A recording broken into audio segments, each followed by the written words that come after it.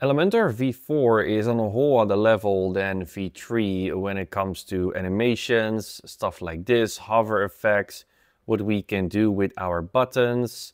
And this is all because in the left panel, we're gonna get more options.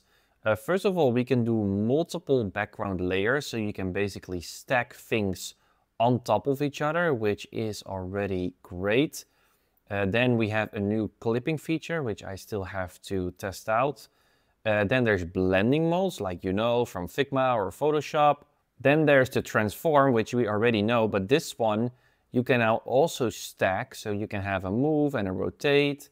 Then you can set up the transition, so how long all of those animations are gonna take, or you can even also do that individually and create some kind of animation sequence, which makes it possible to do things really, really smoothly. And then there's also filters and even backdrop filters. And you can of course also apply all of these effects on the hover state or even the focus or the active state, which then allows you to do stuff like this. I feel like we're moving more towards something that feels like bricks or Webflow.